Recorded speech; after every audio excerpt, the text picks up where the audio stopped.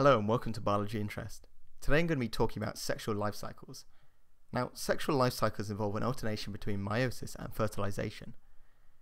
Meiosis is where a diploid cell gives rise to a haploid cell, and fertilization is where two haploid cells, also called gametes, fuse to form a diploid zygote.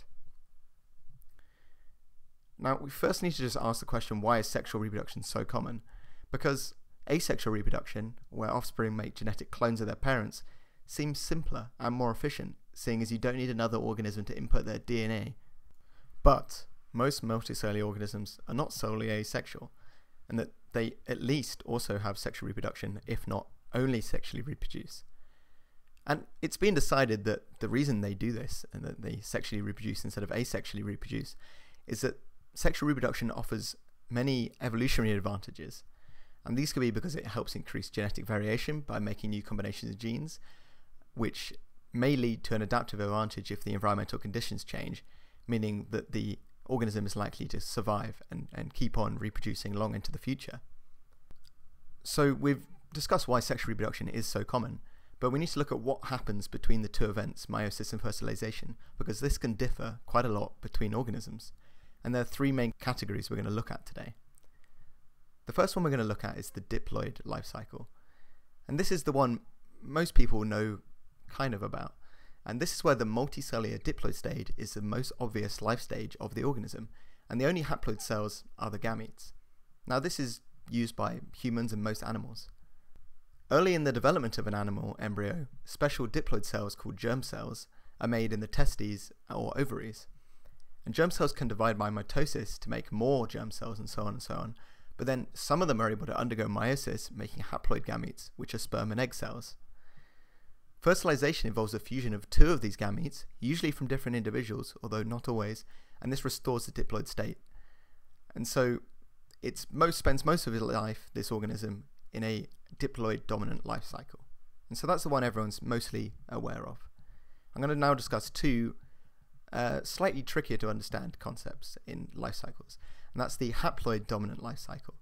And this is where the multicellular, or sometimes unicellular, part of the organism is haploid, and that's the most obvious stage of the life cycle, and it's often multicellular, and that's the haploid stage instead of the diploid stage, so it's the other way around to what I just discussed.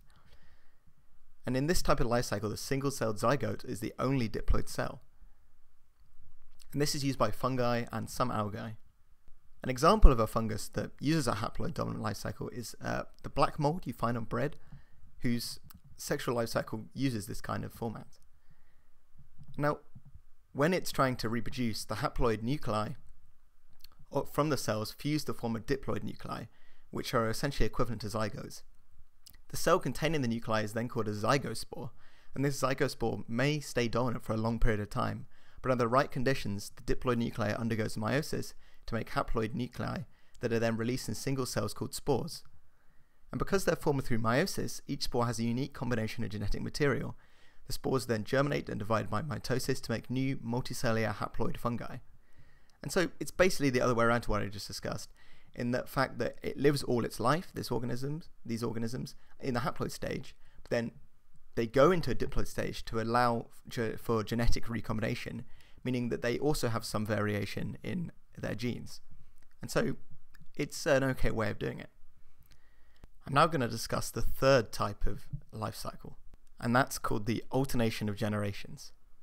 In this stage of the life cycle, both haploid and diploid stages have multicellular stages, though they are dominant to different degrees in different species. Whereas in the previous two, the main dominant life cycle was the multicellular one, and the sub-life cycle was single-cellular. In this type of life cycle, the alternation of generations, both forms are multicellular to certain degrees. And this type of life cycle is found in some algae and all plants. So the haploid multicellular plants are called gametophytes because they make gametes using specialized cells. Meiosis is not directly involved in making the gametes in this case because the organism is already haploid. Fertilization between the haploid gametes forms a diploid zygote. This zygote that's now diploid will then undergo many rounds of mitosis and give rise to the full diploid multicellular plant called a sporophyte. Then specialized cells of the sporophyte will undergo meiosis and produce these haploid spores. These spores will then eventually develop into multicellular gametophytes, and then the cycle repeats round and round. So we essentially have two multicellular parts of the organism here. The main sporophyte part of the plant, which is the diploid part, but you also have like quite a large multicellular haploid part of the plant called the gametophyte. So let's use a fern as an example. You have the haploid spores which germinate and then undergo mitosis to produce a multicellular gametophyte, which is still haploid. Then, specialized cells at the gametophyte undergo mitosis to produce sperm and egg cells, which combine in fertilization to make a zygote. So we now have a diploid organism. This diploid zygote undergoes mitosis to form a full multicellular diploid sporophyte. And this is your big plant with the fronds that you would think of as a fern. And on the sporophyte, there's specialized structures called sporoganglia, and inside of them, haploid cells, which are more spores, which can only contain haploid DNA, are formed by meiosis. These spores are then released, can germinate, and the cycle starts all over again. They'll produce a multicellular haploid gametophyte, so on, so on, so on. And so this can be a little confusing, but as long as you remember in the previous two, the main stage is the multicellular stage, and the smaller stage is only singular celled. If you remember in this stage, both stages are multicellular, and then they go around in circles. It helps to draw a diagram as I've drawn here. It should be easy to get your head around. So, although all sexually reproducing plants go through some version of the alternation of generations, the sizes of the sporophyte and gametophyte and how they work between species vary. So in plants such as a moss, the gametophyte is free-living and is a large plant, while the sporophyte is small and depends on the gametophyte to exist. But in other plants such as ferns, both the gametophyte and sporophyte are free-living.